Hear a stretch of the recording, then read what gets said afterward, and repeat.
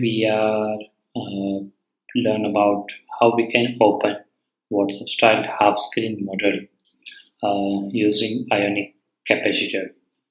So you already seen that introduction video how it is working in Android and iOS. So let's get started in how we can achieve that kind of half screen model.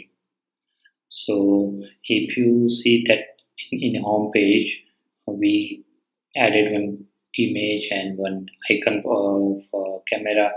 When we click on that, it's open one page as a model controller, and we are giving three options like remove photo, gallery, and camera. So uh, let's see how we design that page and what kind of CSS we need to do in this page and that model page as well. So let's start with this home page first.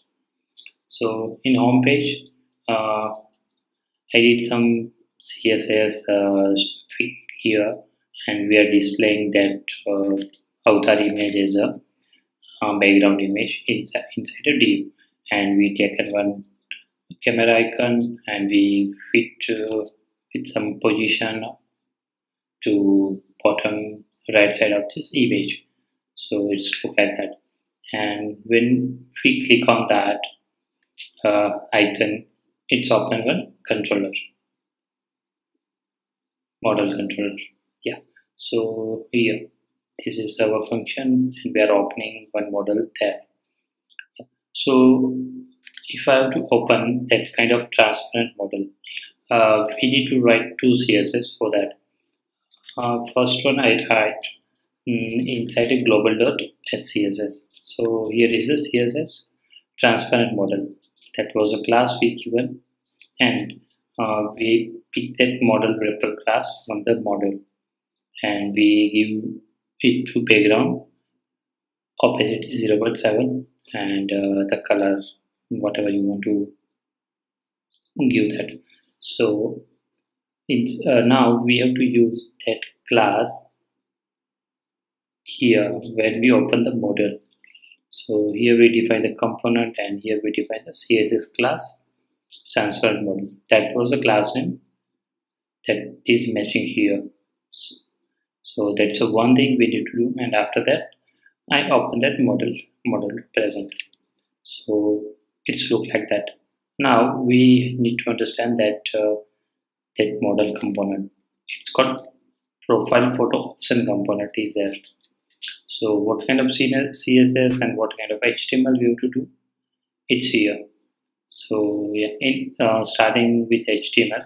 So here if you see, we are not putting any content inside a ion content. We are adding that title and buttons inside a ion footer. Just keep ion content as a blank, and I'm putting everything here. These three options here, and I have written some set of CSS for that as well. So here we need to give ion content background as a transparent. So that's why here you can see that gray color look. It's of ion content, and here we give this opacity, so it's look like a transparent. And inside a footer, our color and our option is coming there, and I had written some sort of CSS for that as well. So that's fine. And we write one click event inside a ion content. So when we click here in the black area, it's getting closed. So we had one function for that. It's a model dismiss, and yeah, inside a model dismiss there is a two argument. First one is a data, and second one is a role. Role is like you are doing cancel, you are make selection, so that kind of role we are giving there. So here I give the backdrop. So when we click here and click in the black area, so here you can see that data coming null and role is backdrop inside homepage.ts file. That means we don't have to do nothing. We have to do nothing because we are clicking here. So simply close that model. That's it. But if I click gallery or camera, we need to do some operation like start camera, start gallery. So what we did for that is here we write function start capture photos and start capture camera. So that argument is passing to the TS and its function is calling from here. And here I'm passing model control.dismiss with type and role select. That means user is do some selection. So we need to write some if conditions like conditional code based on this role we are passing from here. So now go to the home page.ts and here when model get dismissed at that time we are getting this response like I'm clicking here, so we get null and backdrop. So here when we get backdrop role is not a backdrop, that means user did some selection, so we need to call some function like start camera, start gallery, like that. So now how we can start the gallery and how we can pick the image from the camera, let's see. So we are using ionic capacitor, so we need to go to the capacitor site. So I'm going here capacitor.js.com and here you can see explode plugin is there. Click on official plugin and here you can see camera. Yeah, so make a scroll down. Yeah, here you can see how you can do this. So just copy these two lines which we need to write in here. Okay, so that's two line I paste here. Now we need to copy this function same as just copy this function and I'm removing these comments. Yeah, so for avatar we missed something. Yeah, so here we taken one background image photo, this one. So that photo is coming from one dummy avatar, and when user take picture from camera or a gallery, we need to display that picture here, so we can user get to know like I made some selection and the changes are getting up displayed here. So let's comment this line. Now go to the here. Here we get the, for example, I'm clicking gallery. So here we get the data photos and camera. Then we get data in camera. So now we need to pass this camera photo here. So now I'm calling for this function from here. This dot take a picture. We are passing one argument res dot data, that means camera or gallery. We are taking one argument here, time. Now here we need to give a source, like from where you want to pick the image or take the image. So in source we need to pass camera dot source dot camera photos or a prompt. So if you do camera gets started. If you pass photos will start. And if you make a prompt, that means that plugin is asking for you selection, like from camera you need to pick the image, or gallery you want to tag the image or something. So here we are passing our dynamic argument, like type. So from profile photo option we are passing photos and camera. From this HTML to we are passing here ts model.dismiss we are passing type here, and that data we are getting in on dismiss method of the model, and we are passing that data as a type, and that data is coming here, camera source dot dynamic, like we are passing dynamic properties here, so we don't need to write if condition for that.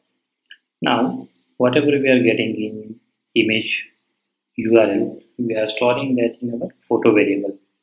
So that variable, the data is changed once user makes selection from gallery or camera, and our image default avatar image will be replaced with user selection image. So yeah, let's try to like, selecting gallery. So it's a web. So in web it's working like as a file explorer, not like camera or gallery, because we don't have any uh, gallery inside our like in a web project. Here I'm selecting one image, so you can see it's selected there. Now we need to check that project inside our real Android device. So we are creating bin pxng build nestes rod.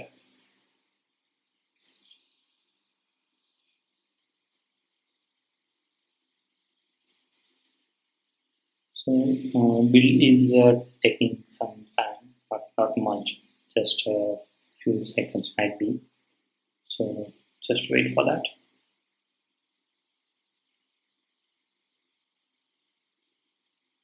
Yeah, meanwhile, I'm connecting my device, so we can see the image selection from there from device.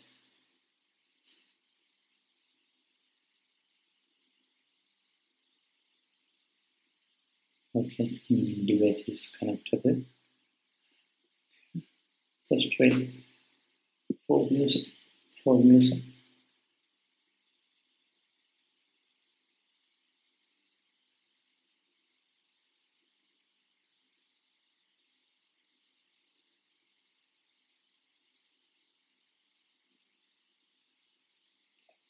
Yeah, so build is completed, and we need to make command npm cap copy.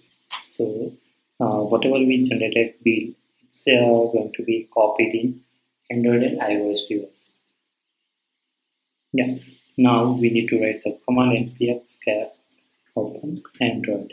So it start our Android Studio here. It's already started, so I don't need to run that command again. Now here my device is connected, and I'm click run that project. So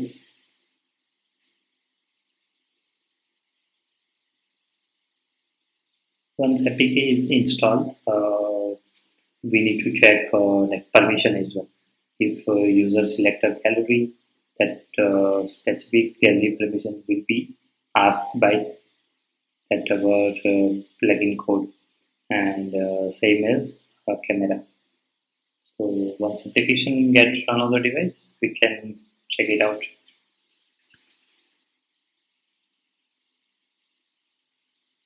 Okay. So yeah, it's now going to be installed.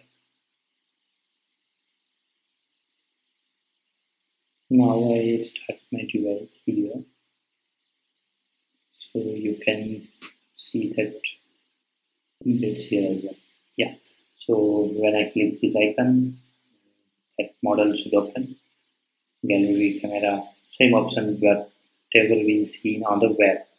Now I click on the gallery first. So it's asking for the permission. Give allow. So gallery is open now, and I'm selecting something. This one. Yeah. So image is displayed here. Now I click on the camera. So as per our application, permission will asking. Yeah, I'm selecting while using the application and taking one picture. Click on the OK. Yeah. So it's working like that. Now we check it backdrop option as well. I'm clicking this model, clicking here. Yeah, nothing is happening. I'm clicking opening again that model. Click on the hardware back button. It's also get closed. Yeah, so it's working fine. Now let's check that same thing for iOS as well. So now we need to write the command npx cap open iOS.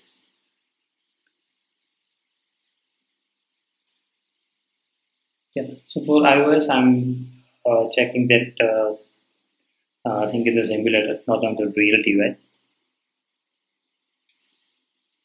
So once Xcode is starting, we can run the same project with the same feature.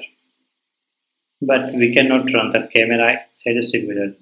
That's the limitation of the simulator. But definitely we can check that gallery option.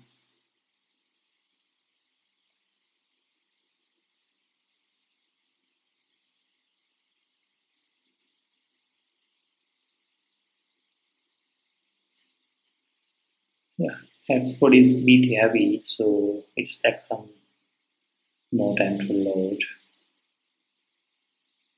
Yeah, here I'm selecting 8 plus because it's already loaded, so it's running very quickly.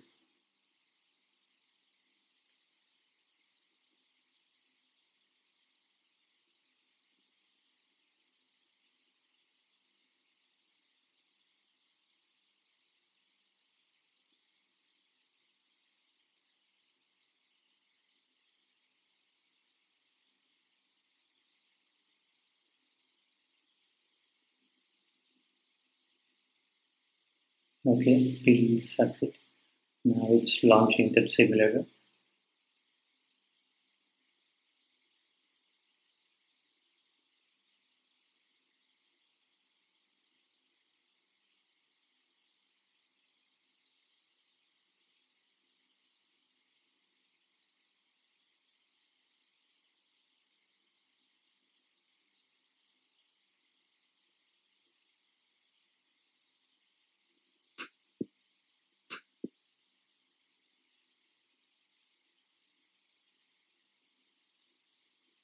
Okay, yeah. Our application is running on the simulator, and we can see the same thing which we did for Android.